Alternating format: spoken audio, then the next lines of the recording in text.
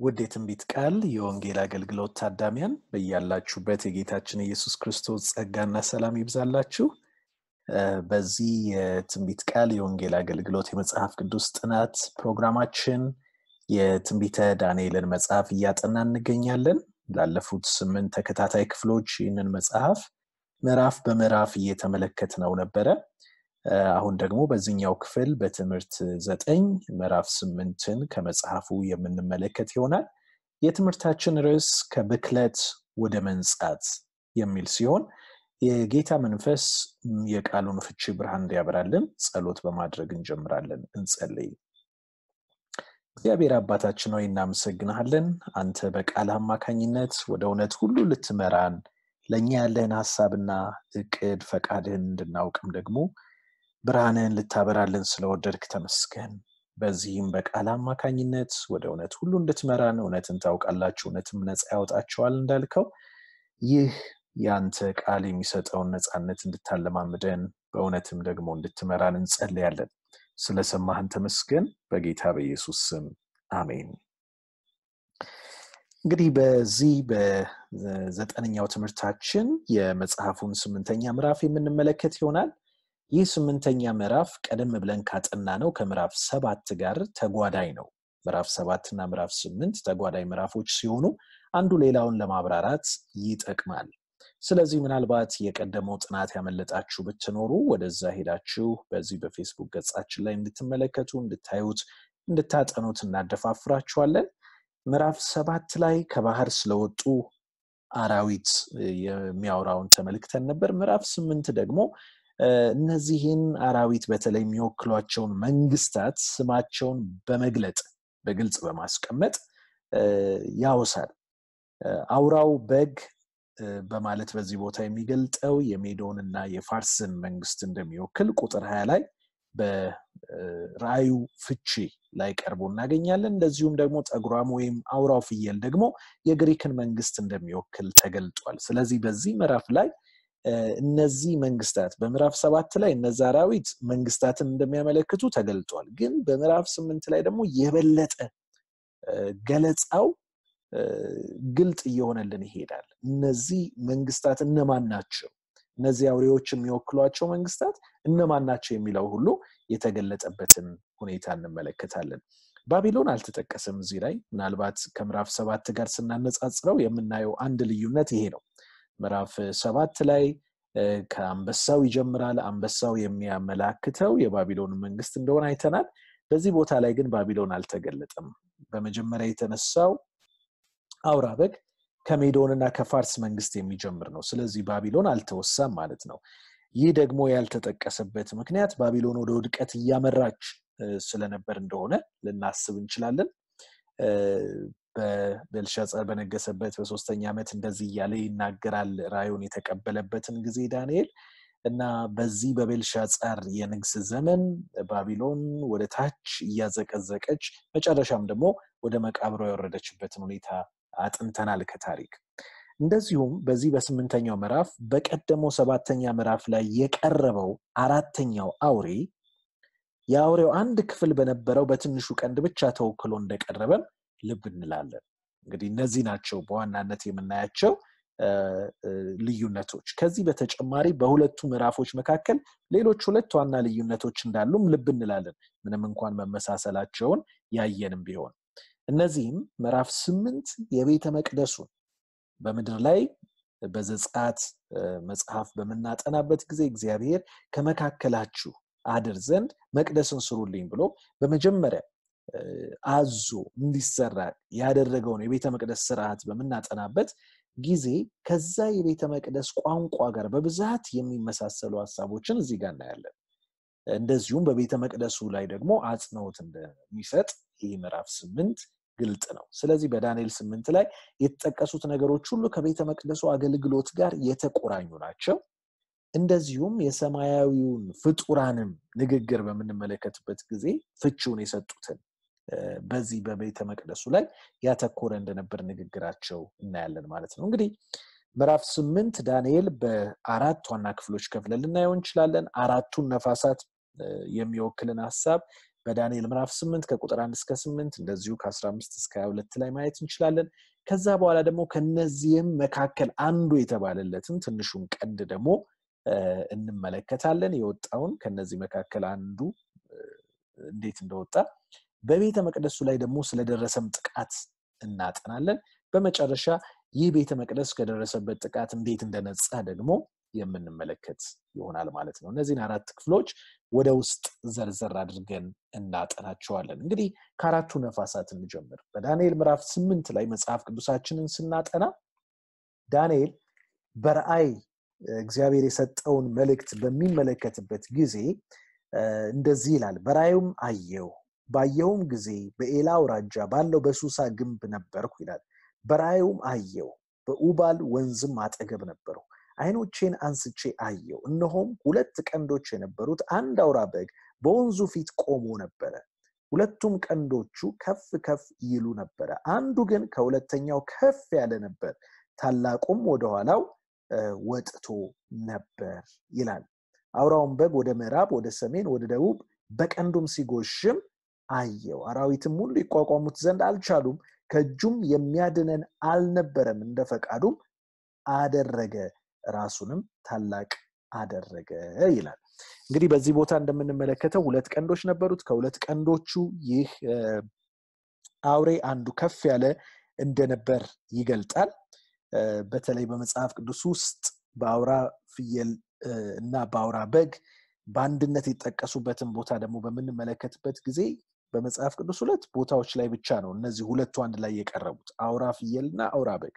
ይሄውም በቤተ መቅደሱ ምርቃት ላይ በዘሁልቁ ምዕራፍ 7 ላይ በተጻፈልን ላይ ሲሆን እንደዚሁም ደግሞ በዘሌዋውያን 16 ላይ በስርየት ቀን ስርዓት ላይ እንደሆነ እንመለከታለን። እና አውራው በግ ከፍየሉ በፊት ይታረድ እንደነበር በዛ ቦታ ላይ እናያለን። በዚህም ቦታ እንደምንመለከተው መጀመሪያ አውራው በግ ይመጣል፣ ከዛ በኋላ አውራው ፍየል ነው የሚከተለው። እና የነዚህ የሁለቱ እንስሳት መጠቀስ በቤተ መቅደስ ውስጥ በአመት አንድ ይከናወን የነበረውን የስርየት ቀንና ያንንም ትዕይንት ወደ አእምሮ የሚያመጣ እንደነበር ልብ እንላለን። በዚህ ምዕራፍ ውስጥ የሚገኘው ፍርድ በዳንኤል 7 ከ9 እስከ 10 ላይ ከተጠቀሰውም ጋር ተመሳሳይነት እንዳለው በቅድሚያ ልናስተውል ይገባል። እንግዲህ በመጀመሪያ የምናየው በእነዚህ በሁለቱ በአውራው በግና በአውራው ፍየል መካከል ያለውን ጸብ ነው። ግን ከዛ ቀጥሎ ደግሞ የሚመጣው የቤተ መቅደሱ መርከስና የቤተ መቅደሱ መንጻት ይህንን የስርየትን ቀን እነዚህን በጉንና ፍየሉን በስርዓት ውስጥ ያካተተውን የስርየትን ቀን ወደ አእምሯችን የሚያመጣ እንደሆነ ልብ እንላለን ማለት ነው። እንግዲህ እስቲ አንድ ባንድ እንመልከታቸው። በዚህ ራእይ ላይ የእንስሳቱ እንቅስቃሴ ከአራቱ አቅጣጫዎች አንጻር እንደቀረበ እናያለን። በመጀመሪያ በቁጥር 4 ላይ ያየነው እንግዲህ አውራ በግ የሜዶ ፋርስን መንግስት የሚወክል እንደሆነ እናያለን። በዛ ቦታ ላይ እንደተገለጠልን አንደኛው ቀንድ ከሁለቱ ቀንዶች ከነበሩት 2 ቀንዶች መካከል አንደኛው ቀንድ ከሌላኛው የሚበልጥ ነው። ይህ ደግሞ ባለፈውም ጥናታችን አይተነዋል።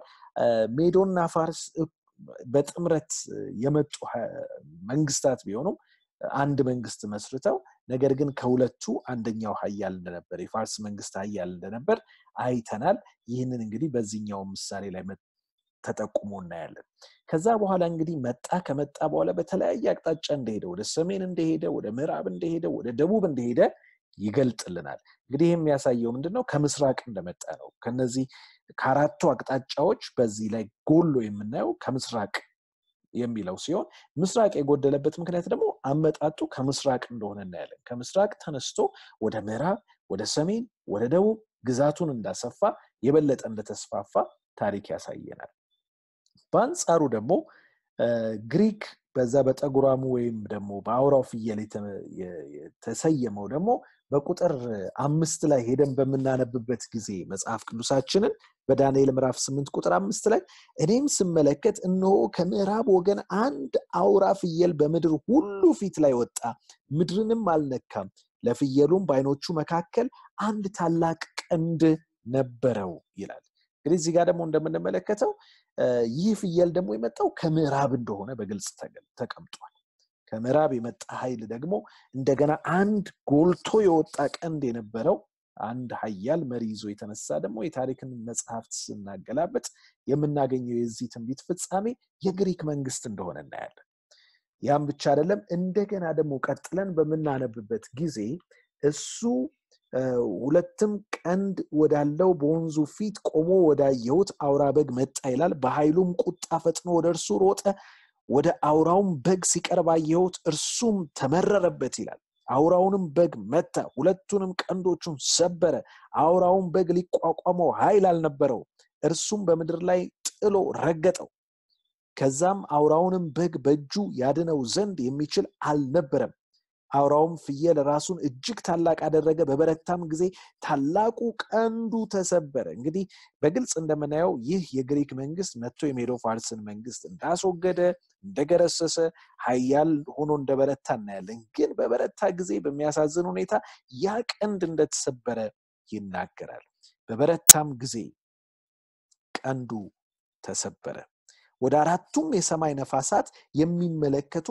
አራት ቀንዶች ከበታቹ ወጡ ይላል እንግዲህ ያ አንዱ ዋናው ቀንድ የግሪክን ታሪክ ስናጠና ግሪክን ይዞ የተነሳው የታላቁ እስክንድር ወይም አሌክሳንደር ዘ ግሬት የሚባለው መገለጫ እንደሆነ እንረዳለን ከዛ እሱ ያንን ጥቃት አድርሶ የግሪክን መንግስት በሰፊው በተለያዩ አቅጣጫዎች ካቋቋመ በኋላ ግን በሚያሳዝን ሁኔታ እሱ ደግሞ ባጭር እንደተቀጨ እንደተሰበረ እናያለን ግን ከሱ በኋላ ደግሞ አሁንም የግሪክን ታሪክ ስናጠና አራት ቀንዶች እንደበቀሉ በአራት አቅጣጫዎች የመንግስት እንደተስፋፋ አራት የግሪክ ጀነራሎች በመቀጠል በአራቱ አቅጣጫ ያለውን የግሪክን ግዛት እንደተከፋፈሉት እንመለከታለን ማለት ነው እንግዲህ ፋርስ በአሁኑ ዘመን ኢራን ከምስራቅ ወደ ምዕራብ ወደ አውሮፓ ግዛቱን አስፍቶ ነበር ታላቁ እስክንድር ደግሞ ከምዕራብ ከግሪክ መጥቶ የተለያዩ አቅጣጫዎችን ይዞ እንደነበር እናያለን እስክንድር ሲሞት ደግሞ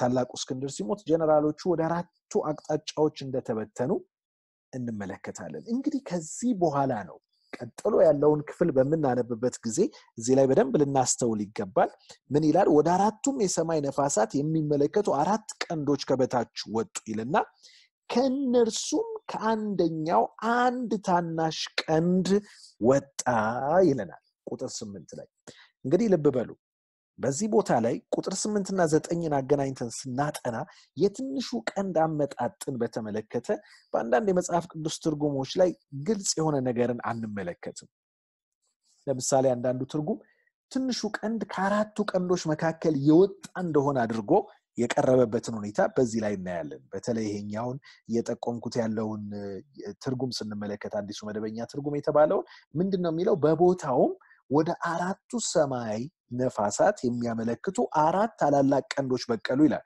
ቁጥር 8 ላይ ያ ዋናው ትልቁ ቀንድ ከተሰበረ በኋላ ከነዚህም ቀንዶች መካከል በአንዱ ላይ አንድ ሌላ ትንሽ ቀንድ በቀለ ይላል ስለዚህ ይሄንን ትርጉም የሚያነብሰው እንግዲህ ምንድነው የሚያስበው አዎ ከዛ ፍየል በአይኖቹ መካከል የነበረው ያ ኃይለኛው አንዱ ቀንድ ከተሰበረ በኋላ አራት ቀንዶች ወጥተዋል ከአራቱ ቀንዶች መካከል ደግሞ ከአንዱ ምክንያቱም እዚህ ጋር የተቀመጠው ትርጉም እንደዛ ነው የሚለው ከነዚህ ቀንዶች መካከል በአንዱ ላይ አንድ ሌላ ትንሽ ቀንድ ደግሞ በቀለ ይላል ስለዚህ ከአራቱ ቀንዶች ከአራቱ የግሪክ ጀነራሎች መካከል ወይም ከአራቱ የግሪክ መንግስት አከፋፈሎች መካከል ከአንዱ ሌላ ኃይል እንደተነሳ የዛ የግሪክ መንግስት ቅጥያ እንደሆነ ነው እንግዲህ ሌላው የትንሹ ቀንድ መምጣት በዚህ ቦታ ላይ የተገለጠው ይሄ አንደኛው ያተረጓጎም መንገድ ነው ሌላኛው ደግሞ ትርጉም ስናነብ ወይም ከአዲሱ መደበኛ ትርጉም ውጭ ያሉትን የ62 የሚባለውን ቀደም ያለውን ትርጉም በአማርኛችን በመናነብበት ጊዜ እንደዚህ ይላል አውራውን ፍየል ራሱን እጅግ ታላቅ አደረገ ይልና ቁጥር 8 ላይ በበረታም ጊዜ ታላቁ ቀንዱ ተሰበረ ወደ አራቱም የሰማይ ነፋሳት የሚያመለክቱ አራት ቀንዶች ከበታች ወጡ ይላል ከእነርሱም ከአንደኛው አንድ ታናሽ ቀንድ ወጣ ይላል እዚህ ቦታ ላይ ደግሞ ከእነርሱ ከአንደኛው አለ እንጂ ከነዚህ መካከል ካንዱ አለ እንጂ እነዚህ ቀንዶቹ ይሁኑ ወይም ደግሞ አራቱ ነፋሳት ይሁኑ ግልጽ ሆኖ አልተቀመጠም በዚህ ቦታ ላይ ወደ ደቡብም ወደ ምስራቅም ወደ መልካሚቱ ምድር እጅግ ከፍ አለ ብሎ ያስቀምጣል እንግዲህ እዚህ ቦታ ላይ ያለውን ያተረጓጎም ችግር በተመለከተ ትንሽ ወደ መጀመሪያው መጽሐፍ ቅዱስ ወደ ተጻፈበት ወደ ዕብራይስጥ ቋንቋ ሄዶ በማየት የተሻለ ግልጽ የሆነ ነገር ማየት ይቻላል ማለት ነው እንግዲህ እንደዚህኛው አያስቸግርም እንደ ትርጉሙ እንደምናየው። እንዴት ነው ይሄን የምናውቀው ካልን እንግዲህ አሁን ትልቁ ችግር የመጣው ሁለቱም ላይ ከእነዚህ የሚለው ነው። ከእነርሱም ከአንደኛው ከነዚህ ከአንደኛው ከየትኞቹ? ምክንያቱም ቁጥር 9 ላይ ከነዚህ ከአንደኛው ሲል ከእነርሱ ከአንደኛው ሲል ከየትኞቹ? ቁጥር 8 ላይ ሁለት ነገሮች ተጠቅሰዋል። አንደኛ 4 ነፋሳት ናቸው፣ ሁለተኛ ደግሞ 4 ቀንዶች ናቸው። ስለዚህ ቁጥር 8 ላይ ሁለት ሐሳብ አለ ማለት ነው። እዚህ ላይ በደንብ ልናስተውል የሚገባል። ቁጥር 8 ላይ ያ አንዱ ቀንድ ከተሰበረ በኋላ ወደ 4ቱ አቅጣጫዎች የነፋስ አቅጣጫዎች ያመሩ 4 ቀንዶች እንደተነሱ ይናገራል። ስለዚህ ሁለት ነገሮች አሉ ቁጥር 8 ላይ 4 ነፋሳት፣ የአራቱ ነፋሳት አቅጣጫዎች አንደኛው ነው። ሁለተኛ ደግሞ 4 ቀንዶች አሉ፣ ይሄ ደግሞ ሁለተኛው ነው። ስለዚህ ይሄ ትንሹ ቀንድ የመጣው ከሁለት አንዱ ነው ማለት ነው። ወይ ከነዚህ ከአራቱ ቀንዶች ካንዱ ነው፣ አለበለዚያ ደግሞ ከነዚህ ከአራቱ የነፋስ አቅጣጫዎች ካንዱ አቅጣጫ ነው የመጣው ማለት ነው። ስለዚህ ያን እንዴት ነው የምናውቀው? ከነዚህ መካከል ካንዱ ሲለን ቁጥር 9 ላይ ከየትኞቹ መካከል? ከአራቱ ቀንዶች ወይስ ደግሞ ከአራቱ ነፋሳት? ያንን ለማየት በዕብራይስጡ በተለይ እያንዳንዳቸው ጾታ ስላላቸው የጾታቸውን ተዛማጅነት ማየቱ በጣም ይጠቅመናል። ቀንድ የሚለውን ስንመለከት በዕብራይስጥ የሴት ጾታ ነው ያለው። ከዛ ደግሞ ነፋሳት የሚለውን ስንመለከት እሱም የሴት ጾታ ነው ያለው። ስለዚህ በዚህ ደረጃ ላይ ከገደብነው ሁለቱም አማራጭ ትርጉሞች ሊሆኑ ይችላሉ ልንል እንችላለን። ወይ ከአራቱ ቀንዶች አለያም ደግሞ ከአራቱ ነፋሳት፣ ሁለቱም የሴት ጾታ ስላላቸው። ይሁን እንጂ ሰማይ የሚለው እነዚህ ነፋሳት የነፈሱበት አራቱ የሰማይ ነፋሳት የሚለው ከነፋስ በላይ ያለው ሰማያት ግን የወንድ ጾታ ያላቸውና ያለውና በብዙ ቁጥር የቀረበ እንደሆነ እናያለን። ስለዚህ እንግዲህ ከነዚህ ከአራቱ በሚልበት ጊዜ ከነዚህም ቀንዶች ተብሎ የተረጎመው ማለት ነው። ከነርሱም ከአንደኛው ተብሎ ደግሞ በግልጽ የተቀመጠው ከነርሱም ከአንደኛው ሲል አንድ የሚለው ቃል ከነርሱም ከአንደኛው ሲል አንድ የሚለው ቃል ደግሞ የሴት ጾታ እንዳለው ልብ እንላለን። ነገር ግን ከነዚህ የሚለው ደግሞ ቃል ማሄም የሚለው በዕብራይስጥ የወንድ ጾታ ይዞ ይቀርባል ማለት ነው። ስለዚህ አሁን አንድ ላይ እናድርጋቸው። እነዚህ ምንም እንኳን ቀንድ የሚለውና ነፋስ የሚለው ቃል ሁለቱም የሴት ጾታ ያላቸውና አንድ ከሚለው ጋር በጾታ መስማማት የሚችሉም ቢሆን ከነዚህ የሚለው መግለጫ ግን የተባዕትን ጾታ ወይም የወንድን ጾታን የሚጠቁም እንደመሆኑ የአንስታይ ወይም የሴት ጾታ ካለው ከቀንዶቹ ጋር ሳይሆን የተባዕት ጾታ ካለው ከነፋሱ ከመጡት ከሰማይ ጋር አብሮ የሚሄድ እንደሆነ እናያለን። በዚህ በስዕላዊ መግለጫ እንመልከተው የበለጠ እንዲገባን። እንግዲህ ልብ በሉ አሁን ዋና እያየን ያለነው ምንድነው? ከነዚህም መካከል ከአንዱ የሚለውን ከየትኞቹ መካከል? ከአራቱ ነፋሳት ወይስ ከአራቱ ቀንዶች የሚለውን ነው እያየን ያለነው። እንግዲህ ከአራቱ ቀንዶች የምናደርገው ከሆነ አራቱ ቀንዶች ሴት ብቻ ጾታ ነው ያላቸው። ነገር ግን እዚህ ጋር ስንመለከት ይሄ ከነዚህም መካከል አንዱ የሚለው ሁለቱንም ጾታ የያዘ ነው። የወንድንም እነዚህ የሚለው የወንድን ጾታ የያዘ ነው። አንዱ ደግሞ የሚለው የሴትን ጾታ የያዘ ነው። ልክ በተመሳሳዩ ደግሞ ከላይ ቁጥር 8 ላይ በምንመለከትበት ጊዜ ወደ አራቱም የሰማይ ነፋሳት የሚለውን ወደ አራቱም የሰማይ ነፋሳት የሚለውን ሐሳብ ደግሞ ስንመለከት ይሄ አራቱ ነፋሳት የሚለው የሴት ጾታን የሚያመለክት ሲሆን ግን ሰማይ የሚለው ደግሞ የወንድ ጾታን የሚያመለክት ነው። ስለዚህ እንግዲህ ልብ በሉ ከነዚህ መካከል የሚለው ወንድና ብዙ ቁጥር ያለው ነው። ከየትኛው ጋር ይዛመዳል? ከሰማይ ከሚለው ጋር። አንዱ ደግሞ የሚለው የሴት ጾታን የያዘ ነው። ከአራቱ ነፋሳት ጋር ይዛመዳል ማለት ነው። ስለዚህ ይሄንን የጾታ መዛመድ በምንመለከትበት ጊዜ ያለምንም ጥርጥር የመጀመሪያውን ቋንቋ በደንብ ስንመለከት እነዚህ አራት ነፋሳት ናቸው። ከነዚህ ከአራቱ ነፋሳት መካከል ከአንዱ ነው ትንሹ ቀንድ የወጣው እንጂ ከአራቱ ቀንዶች መካከል ካንዱ አይደለም። ምክንያቱም ከነዚህ የሚለው መግለጫ ወንድ ጾታን የሚያሳይ ነው እንጂ ቀንዶቹን ሴት በሴት ጾታ የቀረቡትን የሚያሳይ አይደለምና ይሄንን ትንሽ ጊዜ ወስደን ወደ ዝርዝሩ የተመለከትንበት ምክንያት ወሳኝ ስለሆነ ነው። ምክንያቱም ይሄንን ካላስተዋልን በስተቀር ትንሹን ቀንድ የነዚህ የአራቱ የግሪክ መንግስታት ወይም ደግሞ ከአራቱ የግሪክ መንግስታት መካከል ካንዱ የመጣ አድርገን እንድናስብ ስለሚመራን ነው። ያ ግን አይደለም። በደንብ አድርገን ቋንቋውን ስንመለከት ያ እንዳልሆነ በግልጽ እንረዳለን። እንግዲያውስ ከነዚህ መካከል አንዱ ሲል ከአራቱ ነፋሳት ካንዱ አቅጣጫ የመጣውን ይህን ትንሽ ቀንድ ያሳየናልና ይህ ትንሹ ቀንድ ደግሞ የተወከለው ኃይል በዳንኤል ምዕራፍ 7 ላይ ከሚገኘው አራተኛው አውሬ ጋር አንድ እንደሆነ እንመለከታለን። ስለዚህ ያ ትንሽ ቀንድ የነዛ የአራቱ ቀንዶች ቅጥያ ሳይሆን ራሱን የቻለ ኃይል ራሱን የቻለ ቀጥሎ የመጣ መንግስት ከአራቱ አቅጣጫዎች ከአንደኛው አቅጣጫ የመጣ እንደሆነ እንመለከታለን። በቦታው ወደ አራቱ የሰማይ ነፋሳት የሚያመለክቱ አራት ቀንዶች በቀሉ ይላል። ይሄኛው የተሳሳተ ትርጉም እንደሆነ አይተናል። ከነዚህም ቀንዶች መካከል በአንዱ ላይ በቀለ የሚለው ትክክል አይደለም። ይልቁንም ግን ከነዚህ ከአራቱ አቅጣጫዎች ካንዱ መጣ የሚለው ነው ትክክል። ከዚያስ ከአንዱ አቅጣጫ ከመጣ በኋላ ወዴት ሄደ ይላል? ወደ ደቡብ፣ ወደ ምስራቅ እንደዚሁም ደግሞ ወደ መልካሚቱ ምድር በኃይል አደገ ይላል። ወደ ሌሎች ከመጣበት አቅጣጫ ውጪ ወዳሉት ሌሎች አቅጣጫዎች እንዳደገ እንመለከታለን። እንግዲህ ይህ ቀንድ የመጣው ከእስክንድር በኋላ ከተነሱት ከአራቱ ቀንዶች መንግስታት መካከል ሳይሆን ከእርሱ በኋላ በዳንኤል ምዕራፍ 8 ቁጥር 22 እና 23 ላይ ሄደን በመናነብበት ጊዜ እንደምናየው ከአራቱ ነፋሳት መካከል ከምዕራብ አቅጣጫ ከነፈሰው ንፋስ ወይም ደግሞ ከዛ አቅጣጫ የመጣ እንደሆነ እንመለከታለን ማለት ነው። ምዕራፍ 8 ቁጥር 22 ላይ በመንመለከትበት ጊዜ እርሱም በተሰበረ ጊዜ በእርሱ ፋንታ አራቱ ተነሱ፣ እንዲሁም ከወገኑ አራት መንግስታት ይነሳሉ፣ ነገር ግን በኃይል አይተካከሉትም ይላል። በመንግስታቸው መጨረሻ ኃጢአታቸው በተሞላች ጊዜ እንቆቅልሽን የሚያስተውል ጨካኝ ንጉስ ይነሳል። የነሱ ጊዜ ካለፈ በኋላ ብሎ በኋላ በግልጽ አስቀምጦታል። እና ያ ካለፈ በኋላ ነው እንግዲህ የሚመጣው የሮም መንግስት የተወሳው። በዚህ ቦታ ላይ የሮም መንግስት የተነሳው በዚያ ጊዜ ነበር።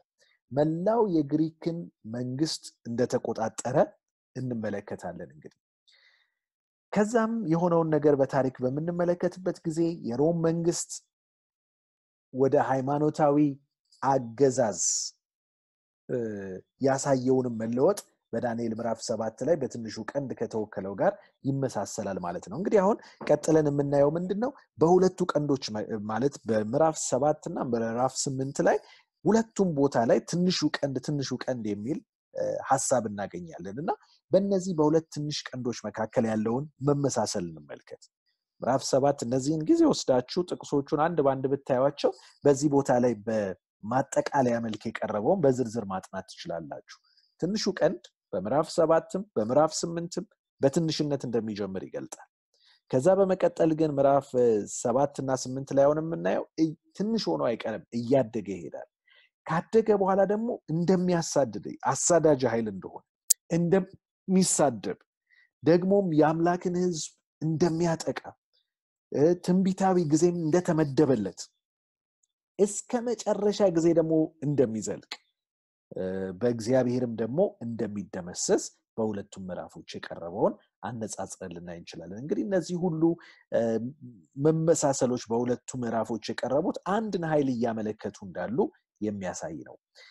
እንግዲህ የሚገርመው ነገር በዚህ ምዕራፍ 8 ላይ የምንመለከተው ይህ ትንሹ ቀንድ ይህ ኃይል ጥቃቱን በምድር ዙሪያ ብቻ ሳይሆን ከሰማይ ሰራዊት አለቃ ጋር እስኪተካከል ድረስ ራሱን ከፍ እንዳደረገ የልዑሉንም የዘውትር መስዋዕት እንደወሰደበት የመቅደሱንም ስፍራ እንዳረከሰ ተጽፎልናል በቁጥር 11 ላይ። ይህ እንግዲህ አስቀድመን በምዕራፍ 7ም ላይ እንዳየነው የሮምን ከአረማዊ አገዛዝ ወደ ጳጳሳዊ አገዛዝ በመተላለፍ በሃይማኖት ስልጣን ነገሮችን እንዴት በዚህ መልኩ እንደቀየሩት የሚያሳየን የታሪካዊ ፍጻሜ ያገኘ ትንቢት ነው። ሮም የኢየሱስን ወይም በዚህ ቦታ ላይ እንግዲህ ሰራዊት አለቃ የተባለውን ወይም የልዑሉን ልታጠቃ እንደሞከረች እናያለን። ገና ከአረማዊው ሮም ጀምሮ ከዛ በመቀጠል ግን መስዋዕቱን ለማቋረጥና በኢየሩሳሌም ያለውን ደግሞ መቅደስ ለማጥፋትም ጥቃት እንዳደረሰች እንመለከታለን። ይሁን እንጂ በዚህ ምዕራፍ ላይ ያሉት ክስተቶች እስከ መጨረሻ ዘመን የሚደርሱ ናቸው የሚለውን ልብ በሉ። ቁጥር 17 እና ቁጥር 18 ላይ ምንም እንኳን ጌታችን ኢየሱስ ክርስቶስ በምድር ላይ በመጣ ጊዜ በሮም መንግስት ቢሳደድም ነገር ግን በዚህ ቦታ ላይ ደግሞ ያለው ጥቃት በዛ ጊዜ ብቻ የሆነውን የሚዳስስ አይደለም፣ እስከ መጨረሻ ዘመን የሚዘልቅ ነው ይላል። ስለዚህ ከአራተኛው አውሬ ቀጥሎ የተነሳ ሌላ የለምና እነዚህን ድርጊቶች መጠነ ሰፊ ትርጉም እንዳላቸው ልብ እንላለን። የሮም ወታደራዊ ኃይል በጳጳሳዊ ሮም ሃይማኖታዊ ኃይል ተተክቶ ነበር። ጳጳሱም ቤተ መቅደሱን አጥቅቷል። እንዴት ካልን የፈረሰውን ምድራዊውን ሳይሆን ጳውሎስ በዕብራውያን 9 ላይ የሚናገርለትን ሰማያዊውን መቅደስ ነበር ያጠቃው። ይህም የሆነበትን ነገር ስንመለከት ሳለ አንደኛ የከዋክብት ሰራዊት በቁጥር 10 ላይ የተጠቀሱትን እንመለከታለን። እነዚህ የከዋክብት ሰራዊት የተባሉት አለቃቸው ጌታችን ኢየሱስ ክርስቶስ የሆነ የሰማይ ዜጋ የሆኑትን የጌታን ልጆች የሚወክል ነው እና እነሱን ያጠቃበትን ነገር እነሱን ያሳደደበትን ሂደት እንመለከታለን። በዳንኤል ምዕራፍ 7 ቁጥር 25 ላይ ይህ ተገልጾ የተመለከትነው ነው። በተለይ የጨለማው ዘመን በሚባለው ዳርክ ኤጅስ በሚባለው ጊዜ የመጽሐፍ ቅዱስን እውነት ይዘው ያንን የወደቀና በስህተት አቅጣጫ የሄደ የነበረውን የቤተክርስቲያኑን አካሄድ የተቃወሙትን ሰዎች በእንጨት አስሮ እስከማቃጠል ብዙ ፍዳና መከራ እስከማድረስ የደረሱበትን ሁኔታ እናያለን። እንደዚሁም ደግሞ ኢየሱስ ላይ የተሰነዘረም ጥቃት እንደነበር እናያለን። ምክንያቱም በዚህ ቦታ ላይ የሰራዊቱን አለቃ ልዑሉን ለማጥቃት ጥረት እንደተደረገ እናያለን። ይህ ደግሞ በምድር ላይ በስጋ በተገለጠ ጊዜ ደረሰበት ጥቃት ብቻ ሳይሆን ልብ በሉ አሁንም ይህ ራእይ ከመጨረሻ ዘመን ያለውን ያመለክታል ስለሚል በምድር ላይ ባለ የመለኮት ተወካይ ጌታችን የተተካበትን የዛን የቤተክርስቲያን ወይም ደግሞ የሮም ጳጳስን አሰራር የሚያመለክት ነው። ይህ ነው እንግዲህ በሱ ላይ የተሰነዘረው ጥቃት። በምድር ላይ እሱ የሚሰራውን ስራ እኔ እሰራለሁ የሚል ሌላ ተተኪ ተወካይ በተቀመጠ ጊዜ ማለት ነው። ያም ብቻ አይደለም፣ የዕለታዊውንም መስዋዕት እንደወሰደ ይናገራል። ይህ ደግሞ የሆነው አንደኛውና ምክንያት ኢየሱስ ሊቀ ካህናዊ ስራውን በሰማይ ስለ ቅዱሳኑ የሚሰራውን ስራ በምድር ያሉ ቅዱሳን ወይም ሌሎች ቅዱሳን ናቸው የማማለድ ስራ የሚሰሩት በሚለው በሚተካበት ጊዜ ያንን የሱን ስራ መስዋዕቱን ዕለታዊ መስዋዕቱ ያመለክት የነበረውን እንደወሰዱት የሚያሳይ ነው። በመጨረሻ ደግሞ እውነት ወደ ምድር ተጣለች ይላል። ያም ደግሞ የሚያሳየን ሐሰተኛ ትምህርቶች በብዛት መስተማር መጀመራቸውን የመጽሐፍ ቅዱስም ስልጣን በሰው ልማድ በትውፊት እንደተተካ የሚያሳይ ነው። እንግዲህ እነዚህን ሁሉ ትንሹ ቀንድ የሰራቸውን ስራዎች በምዕራፍ 8 ላይ በምንመለከትበት ጊዜ አንድ ፖለቲካዊ ኃይል ብቻ የሰራው እንዳልሆነ ግልጽ ይሆንልናል። ይልቁንም ፖለቲካዊ ሃይማኖታዊንም ኃይል ደርቦ ይዞ የነበረውን በታሪክ መጽሐፎች ይህ ትንቢት በግልጥ እንዴት እንደተፈጸመ የምናይበት ሁኔታ አለ ማለት ነው። እንግዲህ ከዚህ የተነሳ ነው እንግዲህ ቤተ መቅደሱ ይሄን የመሰለ ጥቃት ስለደረሰበት በዚህ መልኩ ስለተበከለ መንጻት ነበረበት። ግን እንዴት ነው የሚነጻው? በቁጥር 13 ላይ ከቅዱሳኑም አንዱ ሲናገር ሰማው፣ ሌላውም ቅዱስ እንዲህ አለ ይላል። ምን አለ ይላል? ስለ ዘውትሩ መስዋዕት ይልና ይናገራል። ስለ ዘውትሩ መስዋዕት ለጥፋት ምክንያት ስለሆነው አመጽ ከእግር በታች እንዲረገጡ አልፈው ስለሚሰጡት መቅደስና ሰራዊት የታየው ራእይ የሚፈጸመው መቼ ነው የሚል ጥያቄ ተጠይቆ እናያለን። እንግዲህ ቤተ መቅደሱ መልሶ የተገነባው በፋርስ መንግስት በአውራው በግ ዘመን እንደነበር ልብ እንላለን። ከዚያን ጊዜ ጀምሮ ጥቃት የደረሰበት ሲሆን በግሪክ መንግስት ዘመን በአውራው ፍየል የጀመረው ይህ ጥቃት በሮም በትንሹ ቀንድ ዘመን ደግሞ ሙሉ በሙሉ ቤተ መቅደሱን እስከማፍረስ እስከማቃጠል የደረሱበትን ነገር እንመለከታለን። ይህ እንግዲህ የቆመውን የቤተ መቅደሱን መዋቅር በተመለከተ ነው። በባቢሎን መጀመሪያ ፈረሰ፣ በፋርስ እንደገና ታደሰ። ከዛ በኋላ ግሪኮች ሊያጠፉት ሞከሩ። የበለጠ ግን ሮም ደግሞ በ70 ዓመተ ምህረት ያንን ቤተ መቅደስ እንዳቃጠለችና ኢየሩሳሌምንም ከባድ ጥፋት እንዳደረሰችባት እናያለን። ግን ይህ ጥቃት በዛ ጊዜ ብቻ የቆመ አይደለም። ቀጥለን በመናይበት ጊዜ እስከ መጨረሻ ዘመን የሚደርስ ጥቃት እንደሆነ ይገልጻልና በቤተ መቅደሱ ላይ የተቃጣው ጥቃት በዚህ አላበቃም። በጳጳሳዊው ሮም በትንሹ ቀንድ ሁለተኛ ያገዛዝ ዘመንም ላይ ቀጥሎ በሰማያዊ መቅደስ ላይ ያነጣጠረ ጥቃት ተደርጎ እንደነበር ተመልክተናል። እናም እንግዲህ በመጨረሻ መቅደሱን የማንጻት ጊዜ ላይ ሲደረስ እናያለን። ይህም የስርየትን ቀን አገልግሎት በዛ ተመስሎ የቀረበበትን ሁኔታ ነው የምንመለከተው። እንግዲህ ያ የስርየት ቀን ቤተ መቅደሱን ከተደረሰበት ጥቃት ወይም ደግሞ መርከስ የሚያነጻ ነው። ምን ይላል በዚህ ቦታ ላይ? ኃጢአታችንን ስንናዘዝ ይቅር እንባላለን። በአንደኛ ዮሐንስ ምዕራፍ 1 ቁጥር 9 ላይ እግዚአብሔርን መልሶ አያስበውም ይላል። በመሆኑም ኃጢአታችን ይቅር እንደተባለ ሁሉ ጊዜ እርግጠኞች ልንሆን እንችላለን። ነገር ግን የኃጢአታችንን መዝገብ በሰማያዊ መቅደስ እስከሚጸዳበት እስከ ፍርድ ቀን ድረስ እንደሚቆይ ደግሞ እናያለን። ኢየሱስ በከፈለው መስዋዕትነትና በሚሰራው የሊቀ ካህንነት ስራ በዚህ ፍርድ ላይ ለኛም ይፈረድልናል። እንግዲህ ልብ በሉ በዳንኤል ምዕራፍ 7 ቁጥር 26-27 ላይ ይህ ፍርድ ዓላማው ለቅዱሳን መንግስትን ለመስጠት መሆኑን እንደተገለጸ አስተውለናል፣ ተምረናል። ስለዚህ ይህ ፍርድ በሚፈረድበት ጊዜ በክርስቶስ ኢየሱስ ላመኑ ለነሱ የነሱ ኃጢአት ከነሱ ወደ ኃጢአታቸውን ወደ ተሸከመ ወደ ክርስቶስ ከዛ በኋላ ደግሞ ወደ መዝገቡ የተላለፈበትን ነገር እናያለን። ያን ሁሉ ጠርጎ የሚያስወግድ እንደሆነ ነው የምንመለከተው። እንደዚህ ይላል፣ በጥንት ጊዜ የህዝቡ ኃጢአት በእምነት በሚሰዋው በግ ደም በኩል ወደ ቤተ መቅደሱ ይተላለፍ እንደነበር በአዲስ ኪዳን ደግሞ ንስሐ የሚገባው ሰው ኃጢአት በእምነት በክርስቶስ ላይ በማረፍ ወደ ሰማያዊ ቤተ መቅደስ ይተላለፋል። ይህም ቤተ መቅደስ ወደ እርሱ ከተላለፉት ኃጢአቶች የተነሳ የደረሰበት መበከል ኃጢአቶቹ ሲወገዱ እንደሚጠፋ የሰማያዊ ቤተ መቅደስም ወደዚያ በተላለፈው መዝገብ ላይ የሰፈሩት ኃጢአቶች ሁሉ ሲወገዱ ይነጻል። እንግዲህ በዚህ መልኩ ነው እግዚአብሔር በፍርድ ምርመራ ሁሉን በልጁ በክርስቶስ ኢየሱስ ባመኑት ዘንድ ፍርዱን ለነሱ ይሰጥና መንጻቱ ይከናወናል ማለት ነው። ታዲያ ይህ መንጻት መቼ ነው የሚከናወነው ያለን እንደሆነ በዳንኤል ምዕራፍ 8 ቁጥር 14 ላይ እስከ 2300 ምሽቶችና ማለዳዎች ድረስ ይቆያል ይላል። ይህ ከዚህ በኋላ ነው እንግዲህ መቅደሱ እንደገና የሚነጻው ይለዋል። እንግዲህ የማንጻቱ ስራ ክርስቶስ ዳግም ከመምጣቱ በፊት እንደሚጀምር እርግጠኞች ነን። ይህም የትንሹ ቀንድ መወገድ በዚህ ፍርድ ውጤቶች ላይ በመመርኮዙ የተነሳ ነው። 2300 ቀናት በቀጥታ ከተወሰደ ወደ 6 ዓመት ከዛ ጥቂት የሚበልጥ ጊዜ ነው የሚሆነው። ነገር ግን በዚህ ምዕራፍ የተገለጹ ታሪካዊ ድርጊቶች ከዚህ በላይ ጊዜ የሚወስዱ ናቸውና ከዚህ የተነሳ የትንቢት የጊዜ አቆጣጠርን ለመጠቀም ፍንጭ እናያለን ማለት ነው። አንድ ቀን ለአንድ ዓመት የሚለውን ስሌት ልንጠቀም ይገባል። ያንን በምንጠቀምበት ጊዜ ነው እንግዲህ 2300 ቀናት ወደ 2300 ዓመታት ከፍ ይላሉ። ይህንን የትንቢት ቀመር በተመለከተ በምዕራፍ 9 ላይ በዝርዝር የምንመጣበት ሲሆን አሁን ግን ለዚህኛው ጥናታችን የሚረባ የሚጀምርበት ጊዜ ከ457 ዓመተ ዓለም ካርጤክስስ አዋጅ ሲሆን ከዛ ጀምሮ ነው እንግዲህ የሚሆነው። በ2300 ዓመት የሚጀምረው ካርጤክስስ አዋጅ ጊዜ ሲሆን እርሱም እዝራን ወደ ኢየሩሳሌም የላከው የፋርስ ንጉስ እንዳስጀመረው እናያለን። በዳንኤል ምዕራፍ 9 ቁጥር 25 ላይ የተገለጠው እናያለን።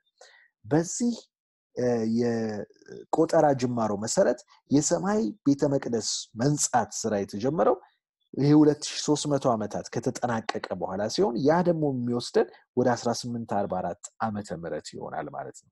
ይህ ትንሹ ቀንድ ከተዳከመ ከጥቂት ዓመታት በኋላ የሆነ ሲሆን ያውን ባለፈው እንዳየነው ከ1798 ዓመተ ምህረት በኋላ እንደሆነ እናያለን።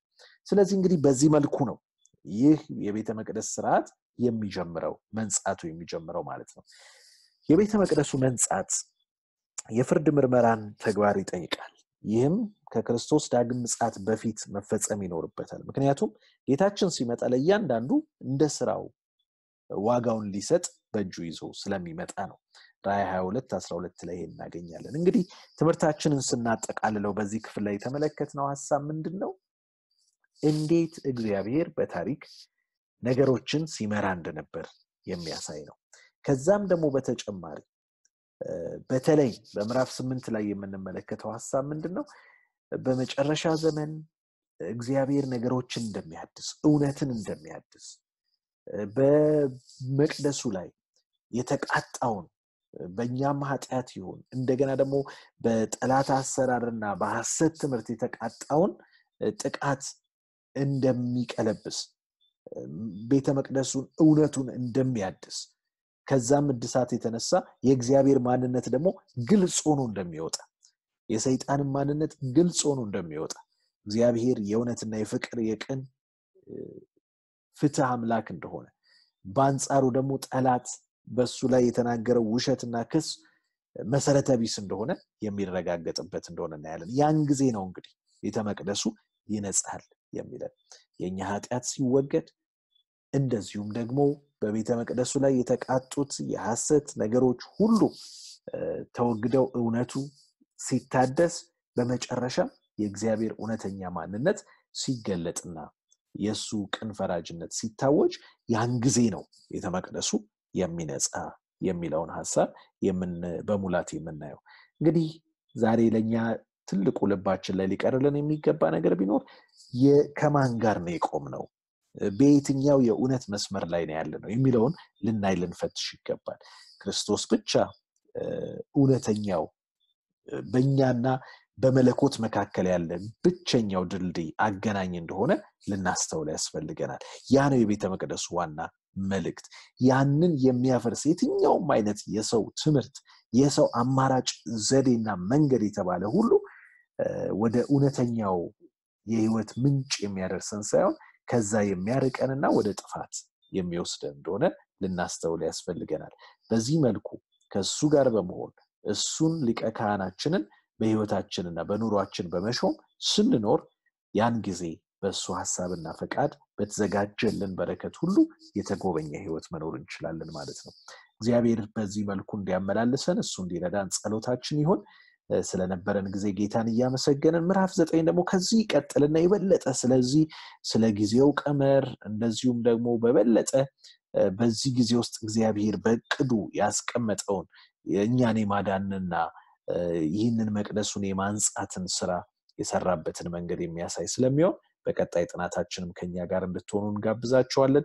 ይህንን ምስል ቀስ ብላችሁ በማየት ጥቅሶቹን በማጥናት አንዳንድ ከበድ የሚሉትንም ሐሳቦች የበለጠ በጸሎት በእግዚአብሔር ፊት ይዛችሁ በመቅረብ የሱን እውነት እንድታገኙ ምኞታችንና ጸሎታችን ነው። በዚህ እንሰናበታችኋለን። እግዚአብሔር ይባርካችሁ።